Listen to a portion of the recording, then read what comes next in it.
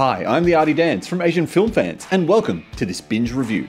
For this review, it's the Chinese drama film Better Days. What's this movie about? A young girl, Chen Yan, studying her final high school exams, forms a strong friendship with a local low-level gangster, Xiao Bei, after she suffers repeated bullying at school. As their friendship strengthens and the bullying intensifies, they devise a plan to get revenge on the bullies tormenting Chen Yan. Is this movie worth watching?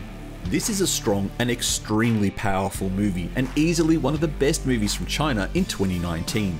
A very strong anti-bullying theme is the undertone of this film, but the real highlight is the burgeoning friendship of the two main characters that eschews class structure to discover the humanity within. Knockout performances are delivered by the ever-youthful looking Dongyu and Chinese heartthrob Jackson Yi, and Hong Kong's Tsang has done an excellent job in portraying the dark side of the effects of bullying.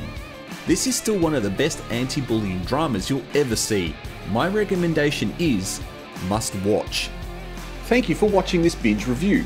Check out more by following the links on the screen.